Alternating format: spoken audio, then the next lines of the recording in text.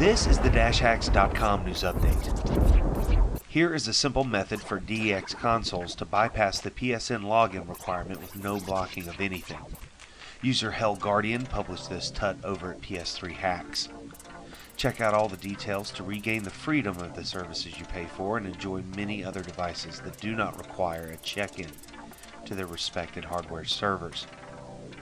Are you looking to get an Xbox One or PS4 on launch day? If Ubisoft's latest report is any indication, you're not alone.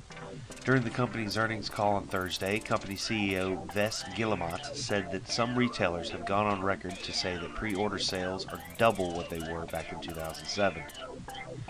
We've already reported that stores like GameStop have ceased their orders for PS4, while Amazon has stopped guaranteeing launch arrivals for both systems.